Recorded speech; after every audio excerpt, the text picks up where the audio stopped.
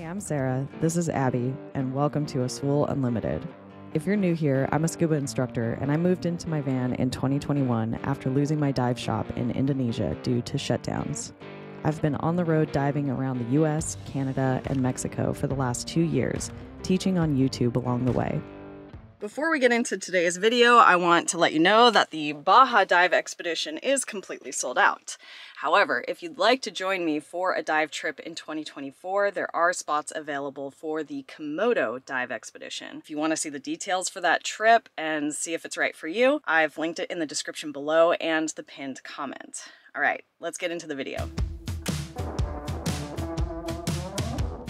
There are a few changes you need to make to your equipment in order to side mount dive with a dry suit. Most importantly, you need to add an extra one of these guys. So that's a low pressure quick connect, and that is going to go on your right first stage. That way you have inflator hoses for both your dry suit and your wing. We'll talk about configuration in a minute. On your harness, oh, this is still wet. Oh, that just spilled all over me. Awesome! Okay, moving right along. You'll need this kind of drop D-ring at the back of your harness. You probably already have them because that's where you clip off your extra gear, or if you have a pouch, that's where the pouch clips on. But you'll specifically want those for dry suit diving if you want to dive with steel tanks. Now this one isn't a requirement per se, but I highly recommend getting very large bolt snaps. I happen to like these X-Deep bolt snaps because of the shape. They're easier to grab, but any kind of large bolt snap will be really helpful. And finally, when you're dry suit diving, you are just larger, so you will need to adjust your harness to give you some space. You'll also have to adjust that fit for different types of undergarments that you're wearing. Some harnesses are easier to adjust than others, but regardless, I recommend using a marker or something to note where all your placement is if you're diving dry suit in caves in Mexico for part of the year, but then you're diving in super cold water in Canada for the other part. You can easily swap back and forth and use the undergarments that are appropriate for your diving. Depending on the types of tanks you use, you'll also need to adjust the tank band position and where your clip is. The goal is to always have your gear streamlined and to make that horizontal trim really easy for you. This will come with trial and error. I recommend if you're making adjustments, you do one change at a time. Then record yourself or get a buddy to record you just to see where your placement is, and that will really help. It may be frustrating and you may want to go in and just change everything because you think you know, but I recommend slowing down. It'll be a lot smoother. At least that's been my experience. There are two camps for setting up side mount with a dry suit. There's the camp that has the dry suit inflator connected to the left tank, and then there's the camp that has it connected to the right tank. I personally am in the left tank crew. When I go for a single tank side mount dive, I always take my left tank, so I want that connected to my dry suit. Why? Because consistency is really important to me, and also by nature of design, I can still inflate my wing orally, right? I can't orally inflate my dry suit. So I want the dry suit connected to that primary tank. If you learned side mount while wearing a wetsuit, you probably had your wing connected to your left tank. This means if you want the configuration I'm describing, you have to actually swap the position of the inflator hose and your dump valve on your wing. Let me show you. This, oh God, it's really heavy. And we'll talk about why it's heavy in a little bit. So this is my razor harness, and when I was diving with a wetsuit, I had this connected over here. That way, my left tank inflator hose was connected to my wing. I just swapped those two. That means that my dry suit is connected to my left tank and my wing is connected to my right tank.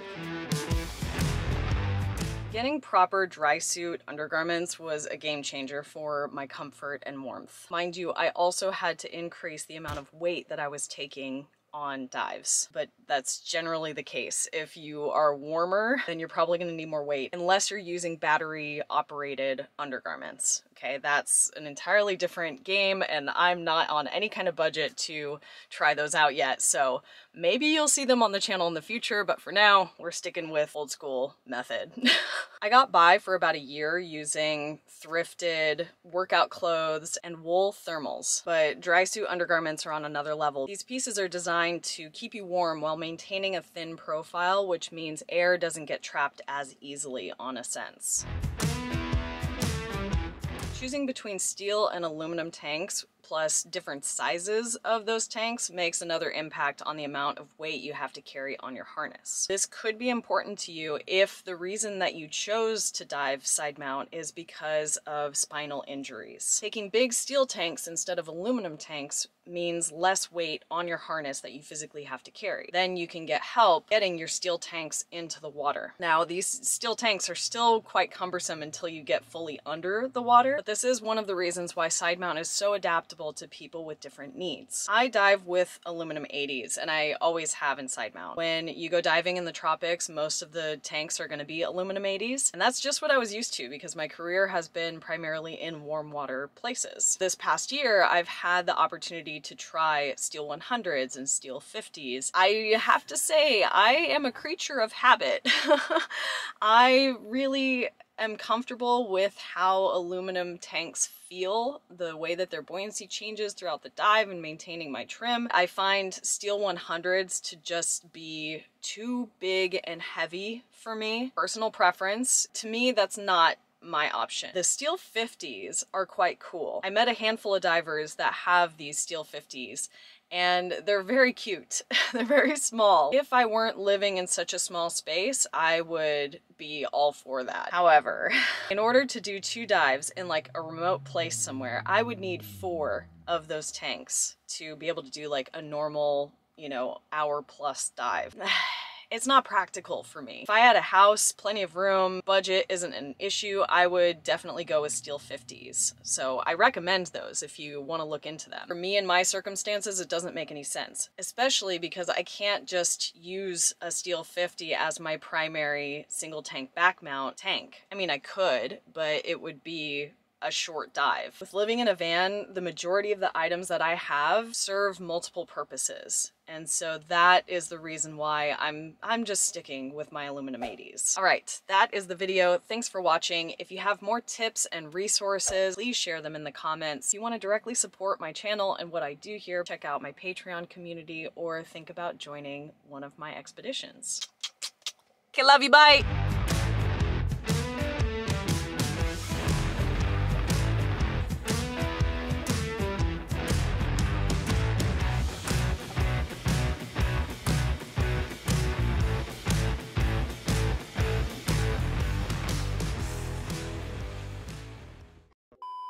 Please explain back thinning.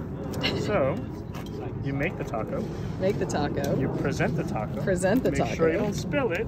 You present the taco, and then you bless the taco. You bless the taco. What a beautiful taco. You should have seen me when I was doing my navigation dive with my student. Uh-oh. It looked great. Fins down. Ooh. Down. Yeah? Out. I even felt the pulling back while I was Heck elongating my fins. yeah. Down.